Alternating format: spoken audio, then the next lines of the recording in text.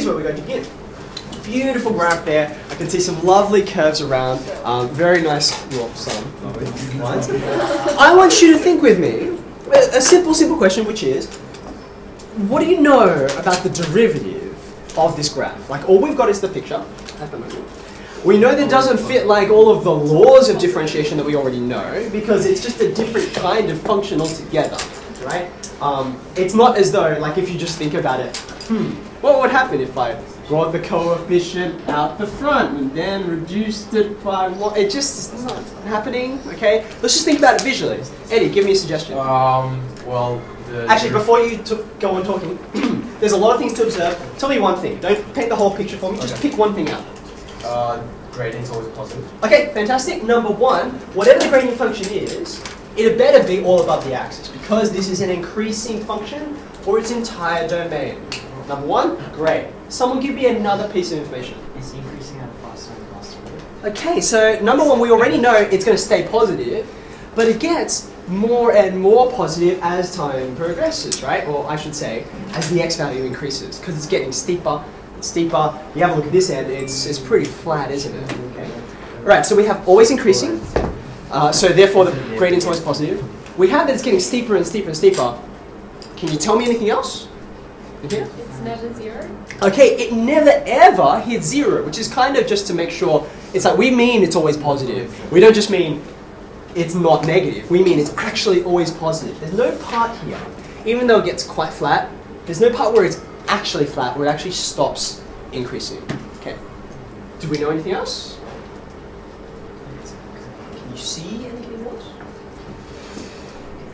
Okay, now, interestingly, the thing that you just described to me, the gradient function of this, always positive, never zero, and it's getting bigger and bigger and bigger and bigger. I asked you to describe the gradient function. It looks to me like you just described this function. All those three properties that you just mentioned, right? It's always positive, never hits the axis, that's what the asymptote is about, and is increasing in value all the way.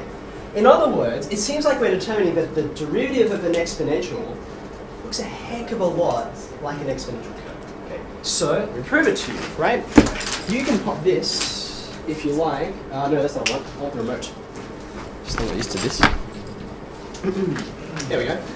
You can pop this into Desmos if you like, right now. Not that some of you need an invitation, but anyway. What I've done is, I've plotted, and because I'm interested in like a few different graphs, not just one, okay, I've plotted a to the x, where a is a variable and I can muck about with it, okay? As you can see, it's there, it's my green line. Ooh, let me change that for you. Hold on. That's a bit easy to see. Okay. It's that green line there. It's all freeze. Oh yeah. Wait, why did I freeze it? I thought I had frozen. There we go. That green line is pretty visible, okay? Now, this doesn't look very exponentially to me. Why is that? Because my particular value for a at the moment is, well, it's 1 to the power of anything, it's 1, so there's our flat line, okay? But as soon as we change things, and I encourage you to actually put this into Desmos yourself so you can muck about with it and not just watch me muck about with it. As soon as I change values of a, things start to happen, okay? We see, let's just get over to 2. Do you remember being a junior student and that keen to get everywhere? Okay. That's not even a junior student. It was Ryan. Nice.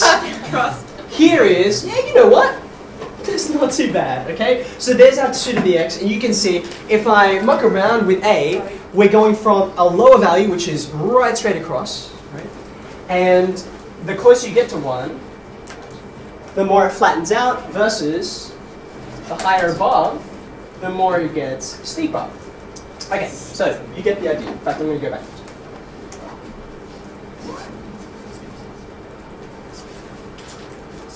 Okay, now, one of the handy things, I don't know if you've already worked out that Desmos can do this for you, is we can calculate and therefore graph derivatives on this. Like, it'll just take them automatically. I think you've got to dig into, I don't know if, actually, has anyone tried? Can you just type d on dx? Can you just do that?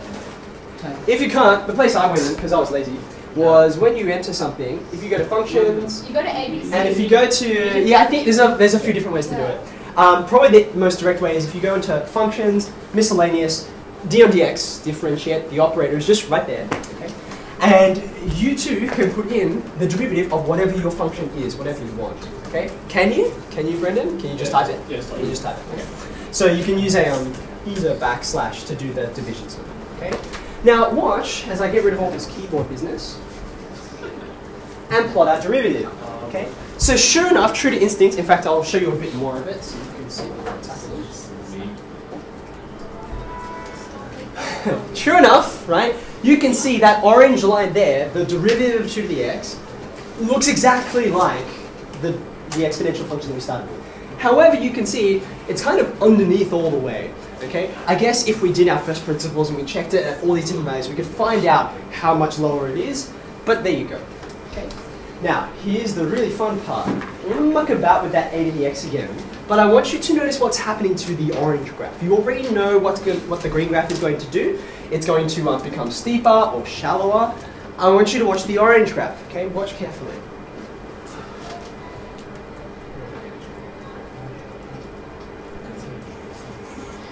Okay, I'm going to stop there, okay?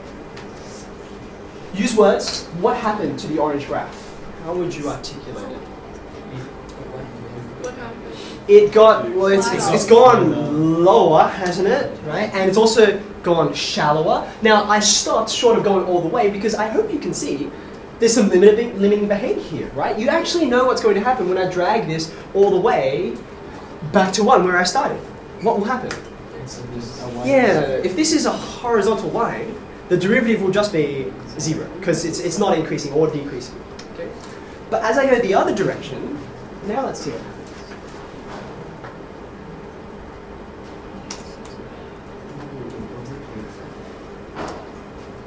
So all those values I showed you before, the gradient line, the gradient function was beneath the function it came from, it's primitive.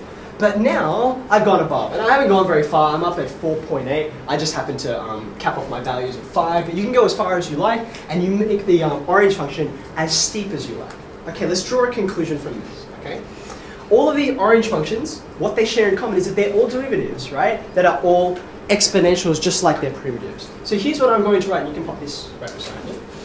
The derivative of some exponential function, right, is essentially the same exponential function, but it's been kind of scaled vertically. Do you notice that? Scaled vertically. Like this one is higher at every point. Higher at every single point. And if I put it back down, you can see, okay, our derivative now is lower at every point, so there's that same scale kind of thing happening. So what I conclude from this, I'm making a visual argument here, is that the derivative of an exponential function is another exponential function, and it's scaled vertically in some way, okay? So I'm going to say where k is some real number. I don't know anything about what that real number is yet, but I know it is a number. Like, that's all that's happening. There's no extra wiggles that have been introduced into the graph, no stationary points, no change in behavior. Essentially, this is what's going on, but we modify it a little bit. Okay? Now, we saw for some of the graphs, the derivative, the orange line, is below, and for others, it's above. That makes mathematicians sort of raise their eyebrows and say, well, sometimes it's below, sometimes it's above. There must be a point where it's exactly equal. Now, I've only done it to the nearest 10th unit, so that's why I can't get the actual number that I'm after. But those are pretty bang on, right? There is a particular value where when you differentiate, you don't just get back something pretty close. You get back the actual graph itself that you started with, okay? That's a particular number, some value of a. We give that number the name, because it's all about exponentials, we call it e. So we define e to be that number such that if you spin this experiment out and you try and find that exact point where they line up perfectly, which you guys have met the number e before, it's 2.718281828 and so on, okay? It's a bit more rigorous to prove that that number is what it is, but you can see it already. Like, you know I'm in the right ballpark, and that's what I've shown, okay? So just to review, this is what I argued visually, just by mucking about and seeing what's happening. This I've defined, right? Is the number such that this happens? Okay, because I know it happens somewhere, so that's my definition.